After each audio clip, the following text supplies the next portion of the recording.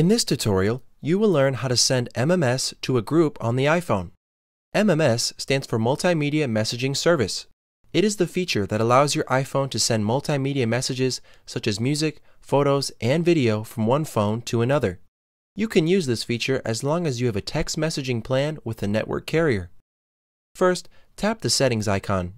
Then scroll down until you can see the Messages tab. Tap Messages. From here, scroll down to the SMS/MMS category.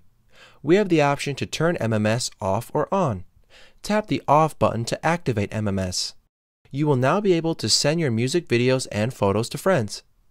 Next, tap Messages. Then Compose Message. Tap the Compose Message icon located in the top right corner of the screen. Choose your contact. Type one of the contacts you want to send the MMS to. Add another contact by typing after the first one you added. Repeat this process until you've included everyone you want to. Then, tap the camera icon. You will then be asked to either take photo or video or choose existing.